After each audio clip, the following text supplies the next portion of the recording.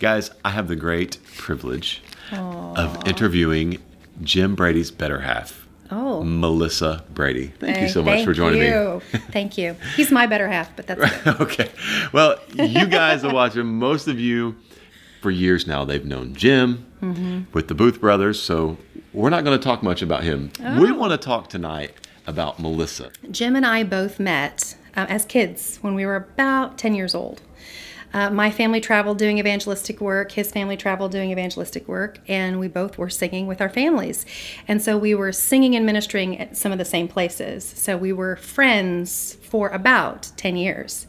Wow. And so I told my dad, I said, Dad, it's Jim. I'm going to marry Jim. And we had kind of started dating. And about a year later, we got married. And then we traveled and sang together for almost 10 years. A lot of people don't know that.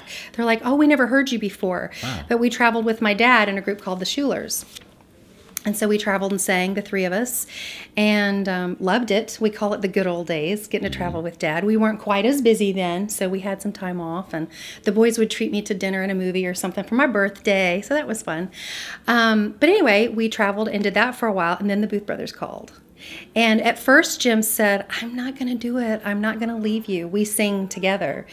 And I said to him, you know, when the Lord gives you an opportunity, I think we should at least pray about it. Because I didn't want him to necessarily leave me because I'd be alone. But the more we prayed about it, we knew it was God's will.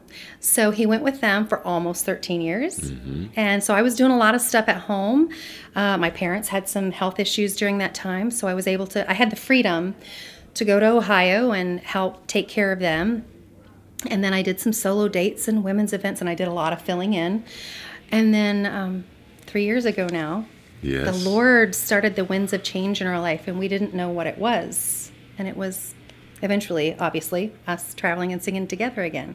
What the Lord has taught me in the last few years, because we went through 15 months of a lot of difficulty. A lot of people know in 15 months we lost Jim's dad, his sister, my mom, and Jim's brother. And there's been a lot of pain. Plus a new group. A lot of stuff going on, A lot of stuff. And so Jim would tell you the highs have been high and the lows have been low, because God's really blessed our group and given us opportunities beyond our wildest dreams. But in the midst of that, all of this difficulty and some great pain. And I've learned this last year that I can either wallow in the pain and be sad and just eat Cheetos and watch Hallmark movies with happy endings, which is sometimes fun. But that's not a life with purpose.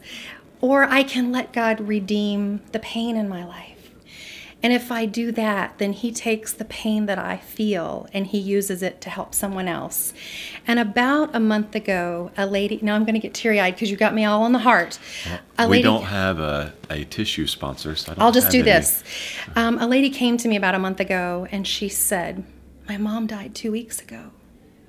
And I was able to look at her in truth and say, I've been there, you're going to make it.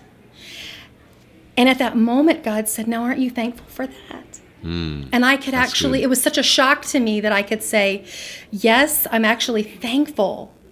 Not that my mom is gone, but that with her being gone, I can help someone else. That's good. So I'm learning to let God use my pain, and then it's redeemed and it's worth it.